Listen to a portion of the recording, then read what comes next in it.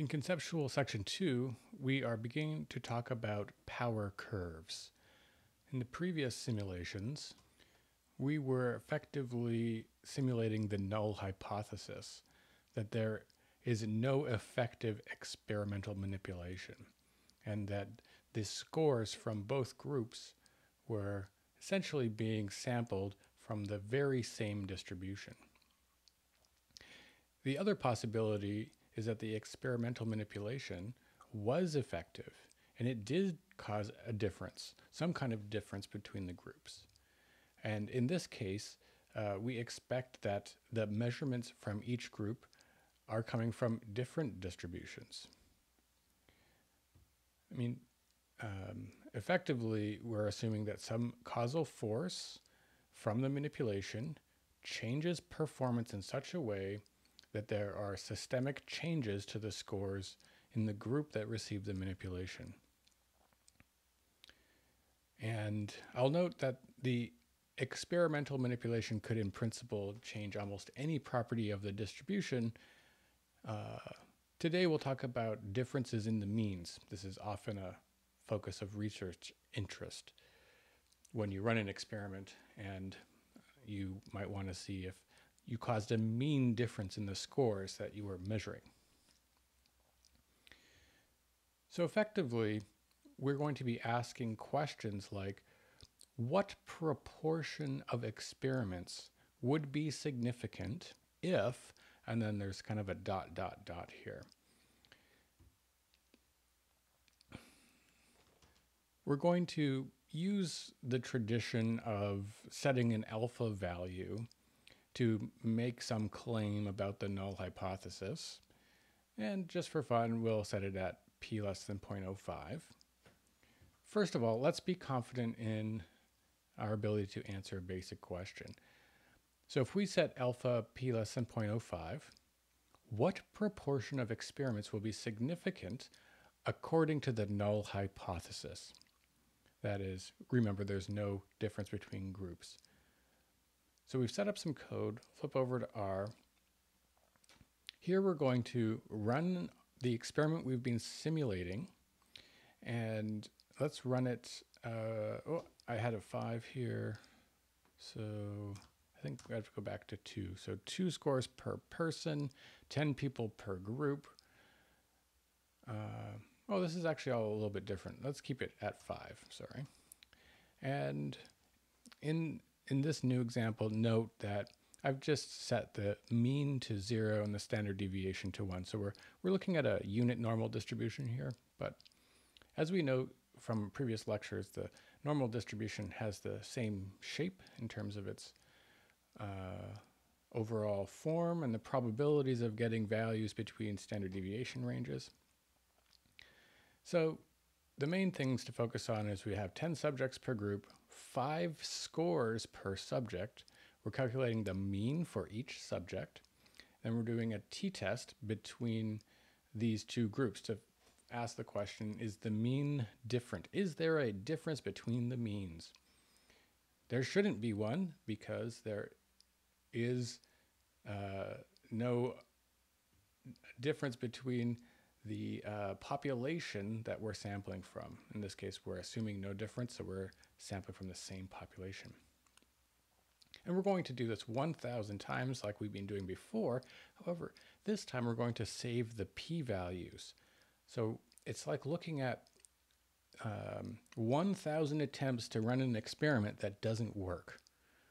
Every time we will get a t-value and a p-value associated with that t-value. So let's do that. And let's look at the histogram of those p-values. Here it is. It's roughly a uniform distribution, as it should be. And we see that, and so what, just to comment on this a little bit further, across the 1,000 different experiments, we found p-values from 0 all the way to 1, with roughly equal probability in between.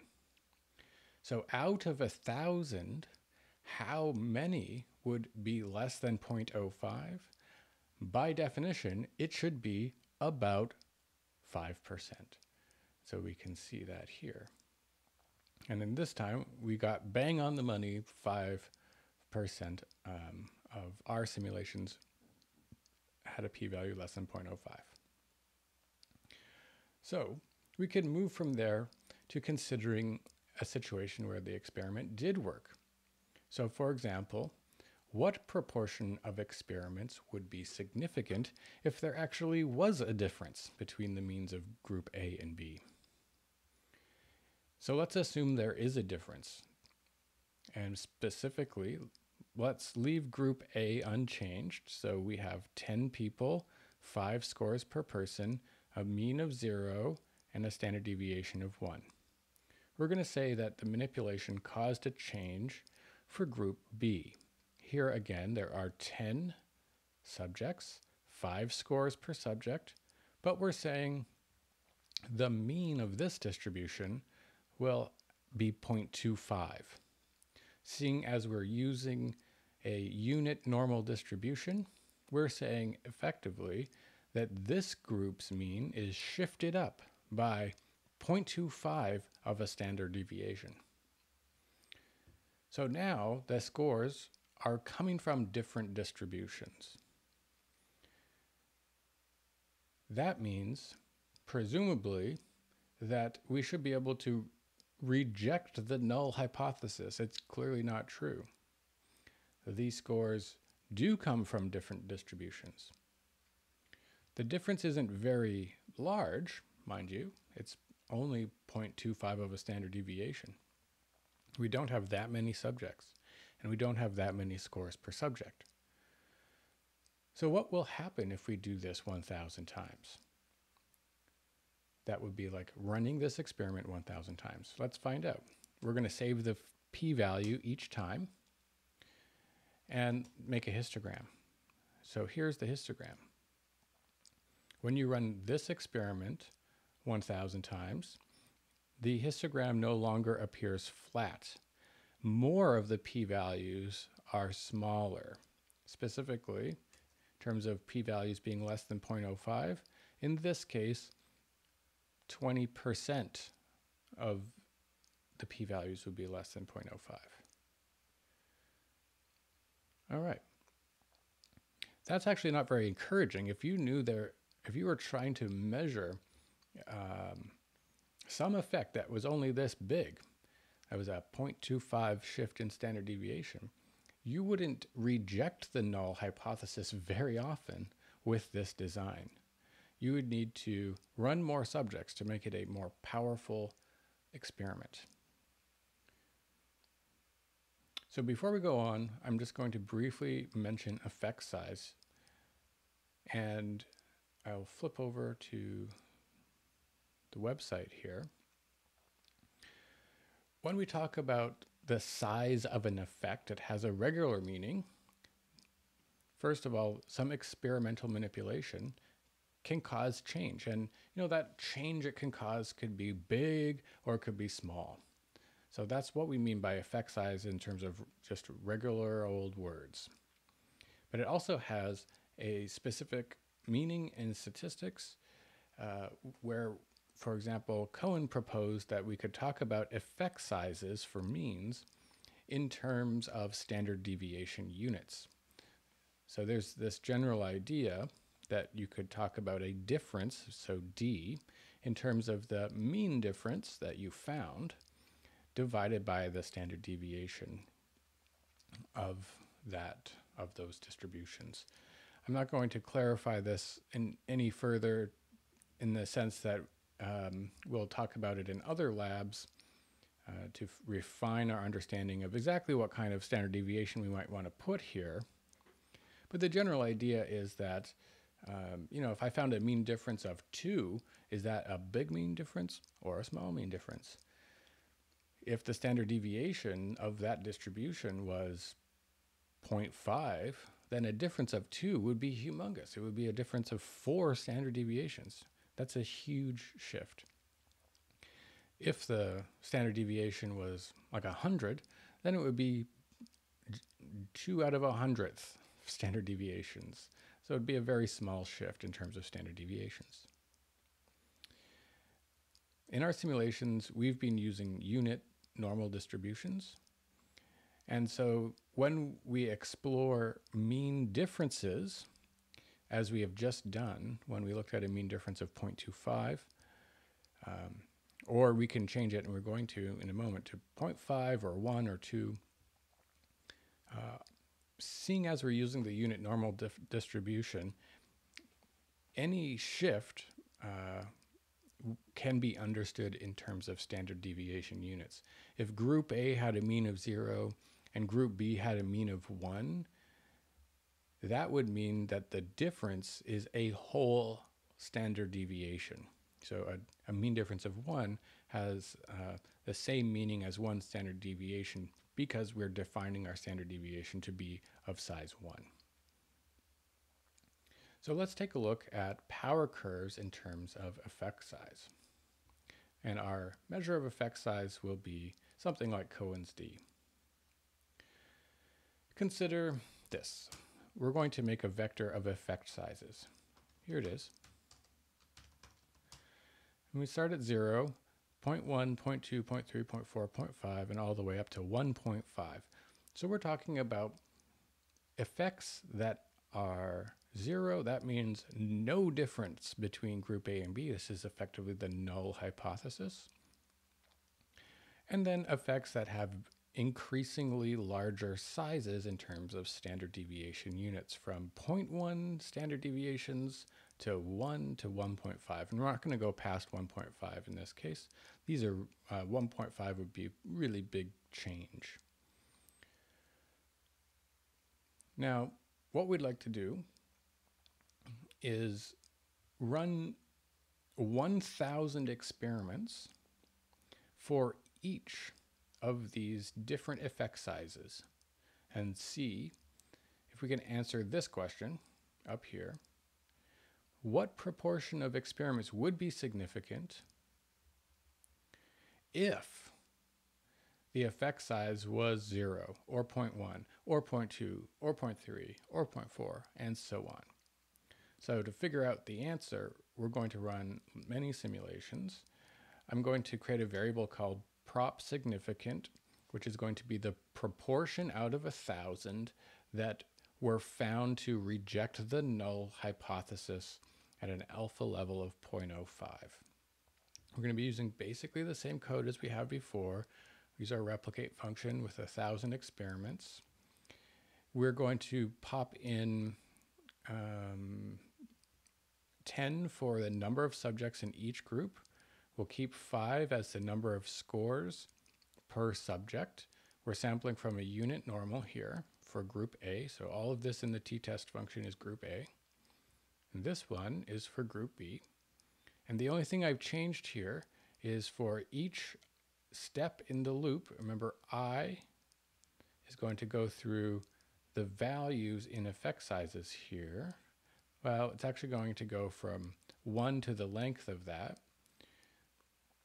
And I think there's, how many are there in there? 16. Okay, so when I is 1, we'll put a 1 in this thing right here. And we'll be evaluating the effect size of 0. Then when I is 2, we'll be evaluating the effect size of 0.1 and so on, all the way up. Each time we'll run 1,000 experiments, and each time we'll do a t-test for an independent sample, and we'll save the p-value. And then we'll see how many of the p-values out of 1,000 are less than 0.05. So let's do these things. 1, 2, run the loop. And on my computer, you could see that it's going to take about 15 seconds, or however long that was. It's over now. And what have I done? So I should have a vector called prop significant. And these are the proportion of experiments that are significant. Remember, before we were simulating the null hypothesis, asking what proportion of experiments were significant when there is no difference. And by chance alone, 5% of the experiments will have p less than 0.05. That's the definition of chance. And for our first evaluation, when our effect size was set to 0, we see again we're getting close to 0.05, which suggests our simulation is doing something correct. I'm going to put these things into a data frame called plotdf, which just lines up my effect sizes with the proportion significant values, and then we can make a plot and look at it. So here we have a power curve, and it might be easier if I bring it down just a bit in size. So we're looking at the proportion of experiments out of 1,000 in this simulation that provide a that reject the null hypothesis at a alpha level of 0.05. So the main thing to point out here is we're talking about a very specific design with n equals 10 in each group, degrees of freedom of 18. In a design like that, you get a power curve like this. So for example, if it happened to be the case that in the real world, your manipulation caused a difference of a whole standard deviation, that means the effect size would be 1. If the effect size is 1 for real, then this experimental design with 10 in each group would almost 100% of the time reject the null hypothesis.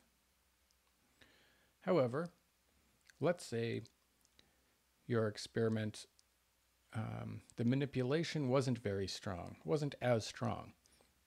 And what it does is it shifts the mean by 0.2 of a standard deviation. So it really, let's just say it really does do that.